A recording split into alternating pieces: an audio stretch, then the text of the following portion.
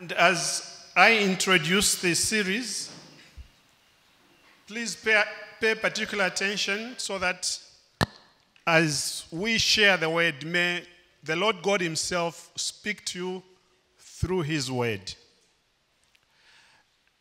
Now, in the world we live in, it's just that as human beings, we want to live well.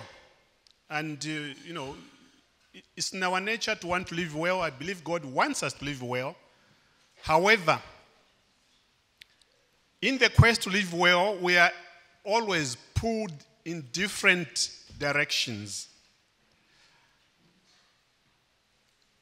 You can be pulled to seek prosperity or to seek humility, to experience ease or to experience adventure, to live indulgently or to live intentionally,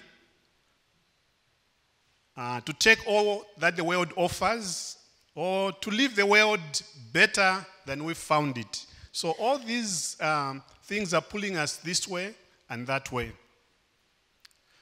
Also, the many voices of society, not to mention our own instincts, call us in directions, different directions. What should you do? However, this morning, Jesus invites us into his direction, the direction we must follow. And you may be wondering, how did I come to that? In 1 Timothy chapter 6, verses 18 to 19, I'm reading from the New Living Translation. This is what the scripture says. Tell them to use their money to do good. They should be rich in good works and generous to those in need, always being ready to share with others. By doing this, they'll be storing up their treasure as a good foundation for the future so that they may experience true life. That's God's word in 1 Timothy 6, 18 to 19. Jesus invites us to live well by living generously. That is why, as a church, we have chosen to spend the next 4 weeks going through a series that we have entitled Living Generously. Now, living generously isn't merely another teaching series about money. It's about learning to invest your soul wisely, manage your opportunities intentionally, and spend your money on things that matter. It's about living a life that will live beyond us. So to begin the series, I have a question for you. Have you ever made an investment that paid off big time? How did it feel when you got the return on your investment? Obviously, you must have felt happy. You must have been delighted. Maybe you purchased shares in a company and their value increased exponentially in a short space of time. You then got a big return on your investment. How did you feel? Obviously, you were very happy. Many examples. Maybe you went to Mozambique, bought a stock of your business and brought it back in here, and in no time at all, there was so much profit coming from what you sold. Obviously, you felt very happy with that investment. Maybe you made a New Year's resolution to spend 1 hour in the gym every day. You have been consistent, and you're finally seeing the results. You can see that you are fitter, healthier, and back to your original self. How does it feel? That's what we mean by investment. Now, Now, I want you to imagine an investment whose return is eternal, whose reward if you got it, you'd enjoy forever. How much joy do you think that kind of investment could give you? An investment that gives eternal rewards. How rich do you think it would make you? How much peace and security do you think it would give you? I'm sure you can realize that you enjoy forever what you invest in eternity. What's my point in all this? Why am I making us imagine all these things? Well, I want us to know that no one can give you a better deal than God. As real as joy is when we receive temporary rewards for our investment in temporary things, it is nothing compared to the joy we will receive if we invest in what is eternal, because we enjoy it forever. So if you are in the house and you want to learn the wisest way to use your money, this message is for you. To be confident, you have rewards, not regrets, when you die and go into eternity. This message is for you. To overcome fear, worry, and anxiety around money matters. This message is for you. So in today's message, we'll learn how to invest our money in eternity and guarantee our soul the reward of eternal joy. Let us pray. Lord God, our Heavenly Father, we thank you for your goodness and your love, for your mercies which I knew every morning. Lord, I pray that you speak through me and you speak to us all. May your word, Lord, say something we have never heard before. May your word, Lord, teach us so that we will know that it's you speaking to us. Holy Spirit, soften our hearts in areas where we have hardened our hearts. May we receive your word. May our hearts be fertile ground on which the word will grow and produce fruit. We pray all this in Jesus' name. Amen.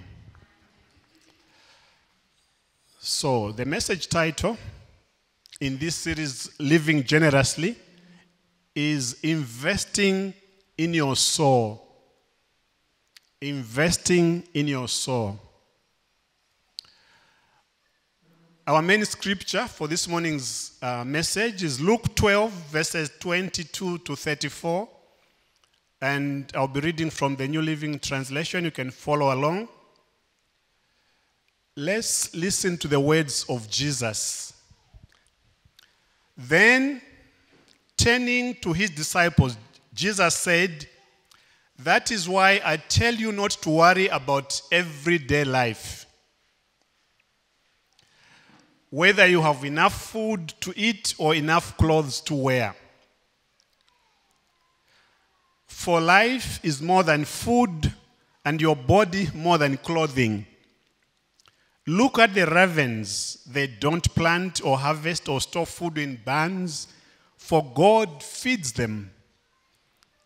And you are far more valuable to him than any birds.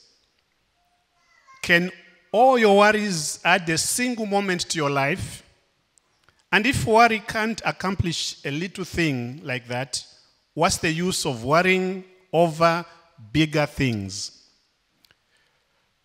Look at the lilies and how they grow. They don't work or make their clothing. Yet Solomon, in all his glory, was not dressed as beautifully as they are. And if God cares so much, so wonderfully for flowers that they have, for what they have here today, and yet they are thrown into the fire tomorrow, he will certainly care for you. Why do you have so little faith? And don't be concerned about what to eat and what to drink. Don't worry about such things. These things dominate the thoughts of unbelievers all over the world. But your Father already knows your needs. Seek the kingdom of God above all else, and he will give you everything you need. So don't be afraid, little flock, for it gives your Father great happiness to give you the kingdom. Sell your possessions and give to those in need. This will store up treasure for you in heaven. And the purses of heaven never get old or develop holes. Your treasure will be safe. No thief can steal it, and no moth can destroy it. Wherever your treasure is, there the desires of your heart will also be. That's the end of the scripture.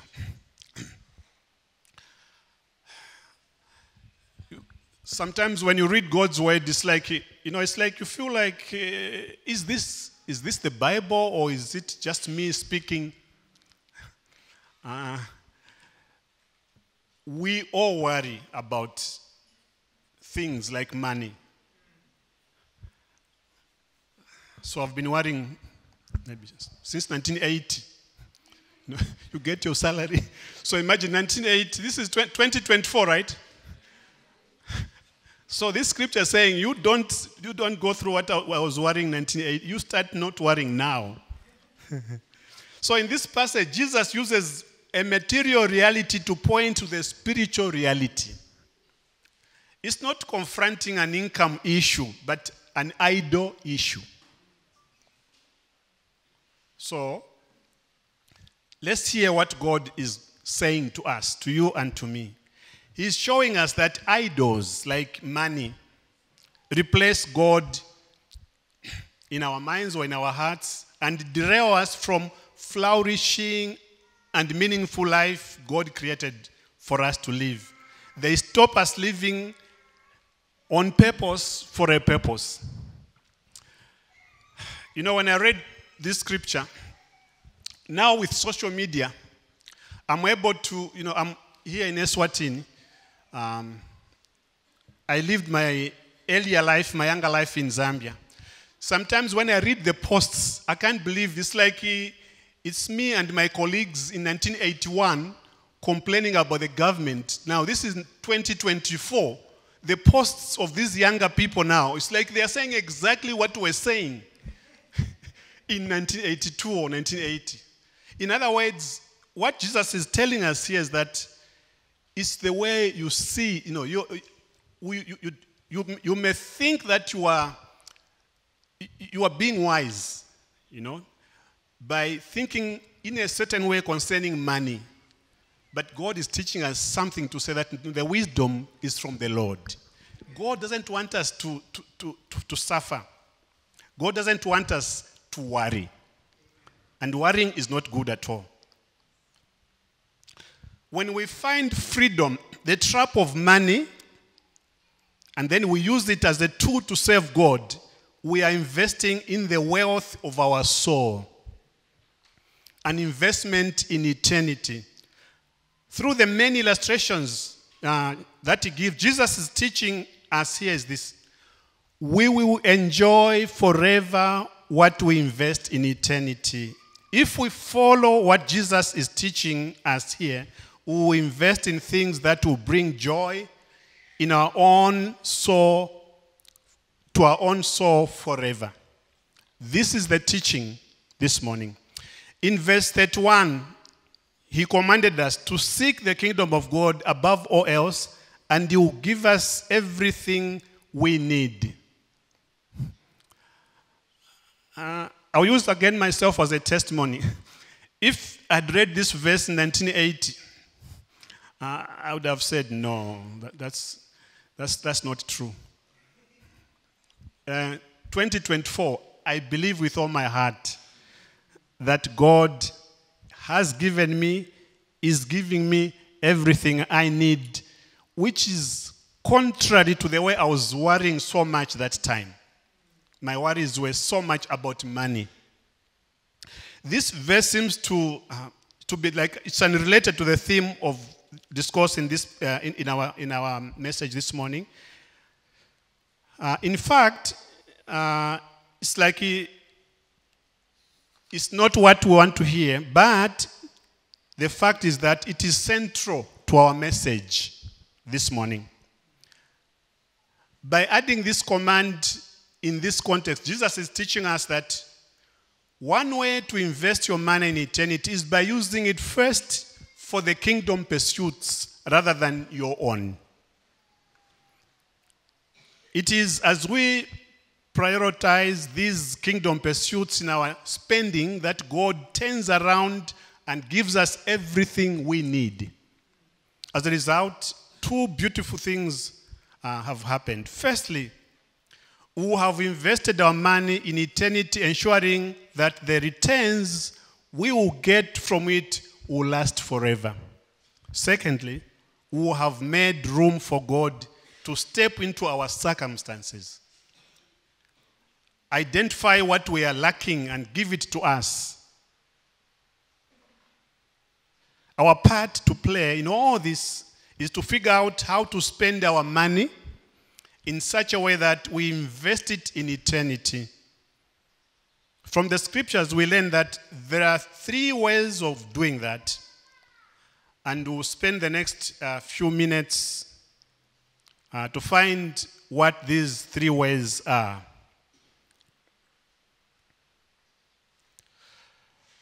So, what the scripture is teaching us this morning is that we must invest in eternity. How should we do this? What should we do? The first thing to do is to exercise faith-driven spending, not hindered hoarding.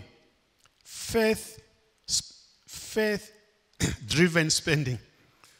Now, in verse 28, Jesus asked a question. How do you have so little faith?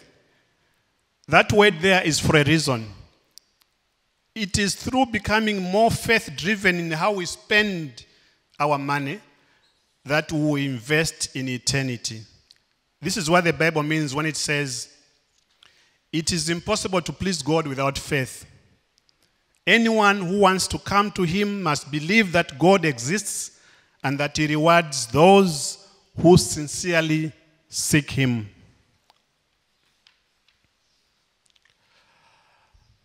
The first step to becoming faith-driven in our spending is to pay our tithes faithfully.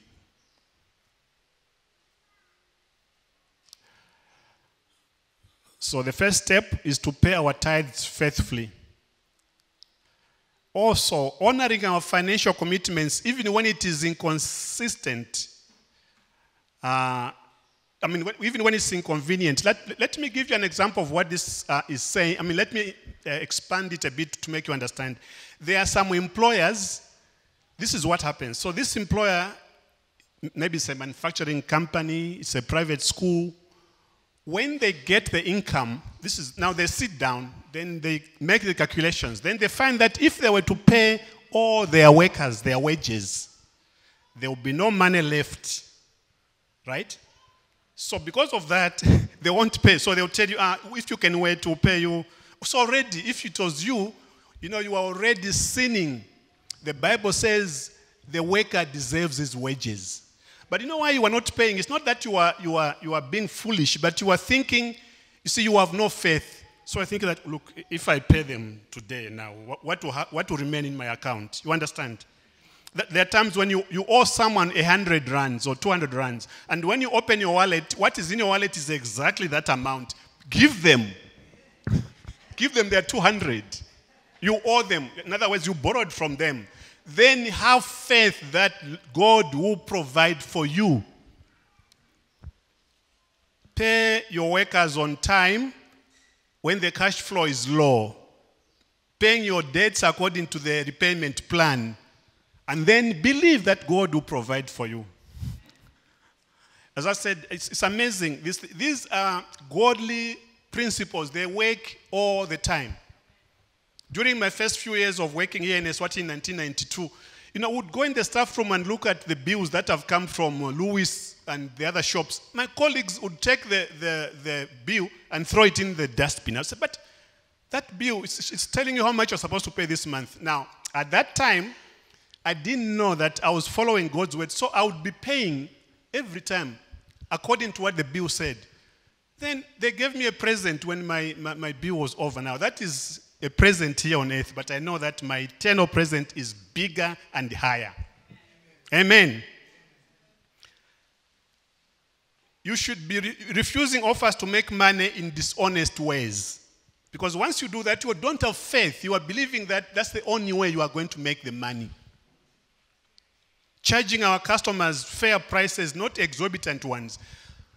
The people who charge exorbitant prices, you see, they don't have faith in God. So they think that, well, the best way for me to make a profit or to make more money, I know these chickens, others are selling them for 90, but me, I will sell them for 150. When you do that, then you are not spending your money wisely. What changes do you need to make in your life in order to grow a faith-driven spending? Faith-driven spending. I have 200 rands. I meet someone, I owe 200. I should give them and believe that God will somehow put another 200 back into my wallet. Another way is to express your love to others by being generous. Express your love to others by being generous. In verse 33, Jesus commanded us to sell our possessions and give to those in need. This will store up treasure for you in heaven. This command teaches us that it is through using our money to express love to others that we invest in eternity. This is what the Bible means when it says in Ecclesiastes chapter 11, verses 1 to 2. I'm reading from the Message translation. Be generous. Invest in acts of charity. Charity yields high returns. Don't hoard your goods. Spread them around.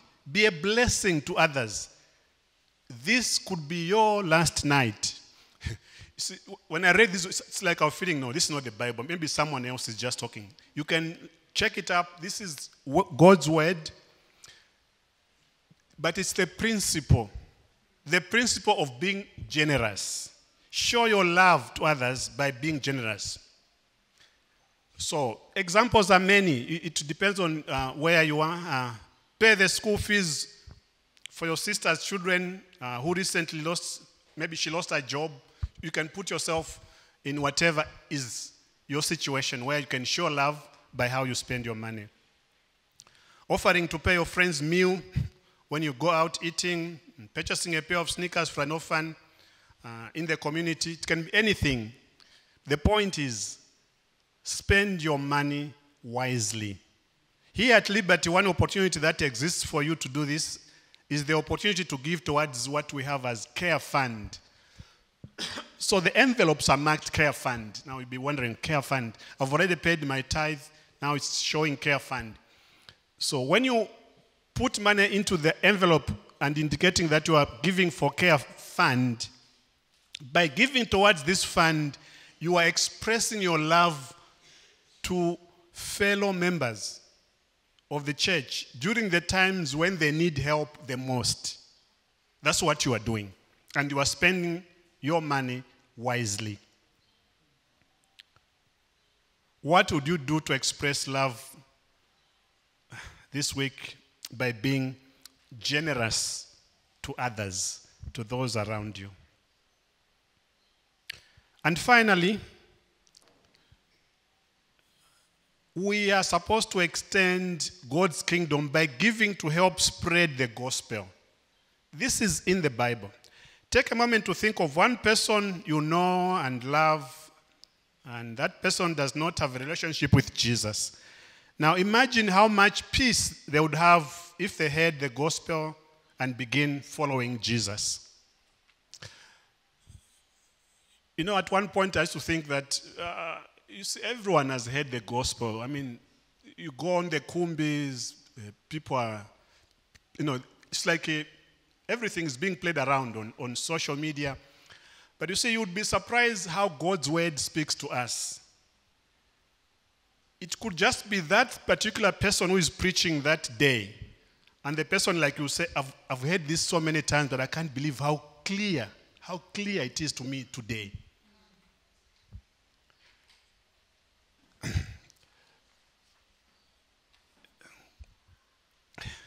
How much better could their lives be if you give towards the vision offering, for instance, here at church? This is what the Bible... Now, this scripture is from the Bible. This is what it says. Philippians 1:5. This is the Apostle Paul speaking. He says, you have been my partners in spreading the gospel, the good news about Christ from the time you first heard it until now. In which way were the Philippians his partners? It's in the same way that Liberty Church Manzini, when we give, and it helps just to run the church, to do the things that we do for Jesus, to preach the word, to have our pastors taken care of. The Apostle Paul actually asked for prayers. Pray for me. Imagine, you'd think that the one who wrote the letters in the New Testament, the letters that we read, Galatians, Romans, surely he didn't need prayer. Everything was there for him. No, he did need prayer. The reason is that spreading the gospel, if it was something where I don't need prayer, then you wouldn't have asked for prayer. So, how are you spending your money in making sure that the gospel is being preached? Don't be misled thinking that everyone has heard the gospel. Some people have heard the gospel wrongly. So let's take it someone who is 30 years old. So since they were 20, all the people who have spoken to them about the Bible have been saying something wrong, something that doesn't make sense. So it could just be that day, it could be today. That's when they have heard the scriptures being explained properly, correctly. And then he says, I didn't know this. All this time I didn't know this. So, for instance, here at Liberty Church, the vision offering is an opportunity to invest your money in extending the kingdom of God by partnering with the rest of the Liberty Church family to spread the gospel. And the rewards of that investment are going to be enjoyed by your soul in heaven forever. So prayerfully consider giving towards the vision offering. The message for us this morning is that the way we look at money, you can either see it as an idol, or you can see that it is something that you can use to live a life where you are doing what God wants you to do. Worrying. We all worry, but God is saying, don't worry. You see, when you don't worry, it means you now have faith in God. So sometimes what makes us not be wise in the way we spend the money is because we are worrying. And God is saying, don't worry. Go back to the main scripture, the birds in the air, the flowers. Don't be that person of little faith. Put your faith in God and believe that He will meet your needs. And show that by the way you spend your money.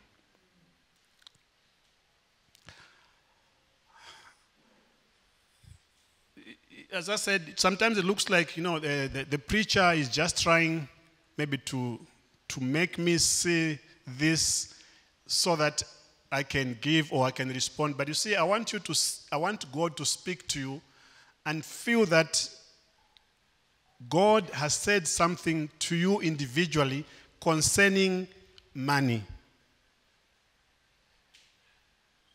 What has God said to you this morning concerning money? For me, I can safely say God has told me not to worry about what I'm going to wear, what I'm going to eat. He hasn't told me that don't buy a shirt. Otherwise, if I didn't buy a shirt, then how would I be standing here without a shirt? But worrying is those things which we do, we know. I mean, things which don't make sense in the way we are thinking. And that we should get our priorities right. Pay your tithe is 10% of your income being the first expenditure. When you do that, actually, you are showing that you have put your trust and your faith in God because you are being obedient to the word of God.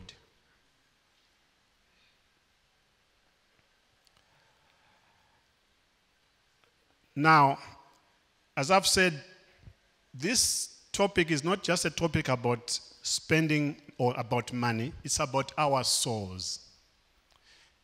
Jesus Christ came so that everyone can receive salvation, that no one should perish. That is the biggest, the most important reason why Jesus came. So having preached on investing in our soul,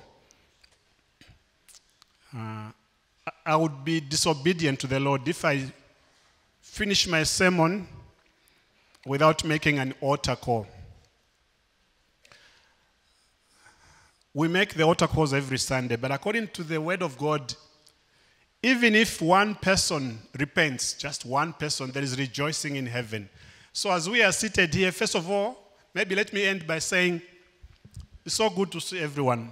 And Liberty Church Manzini, according to the elders, you are doing very well in giving. Please continue. So God wants us to continue, right? God is reminding us to be doing what we are doing, to continue.